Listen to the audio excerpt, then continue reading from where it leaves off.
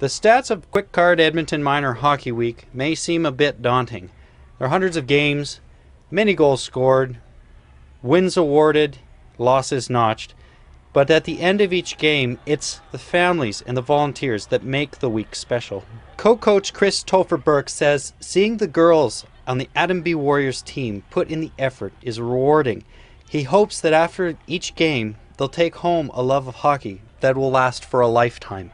I know our girls really love hockey. We haven't been winning a whole lot this year, and they still are happy to come out and try. They give their 100%. They leave everything out on the rink there, which is all you can ask for. For 9-year-old Spruce Grove Snipers player Seth Shannon and his father Lex, the game is a time of family bonding. What's so exciting about it?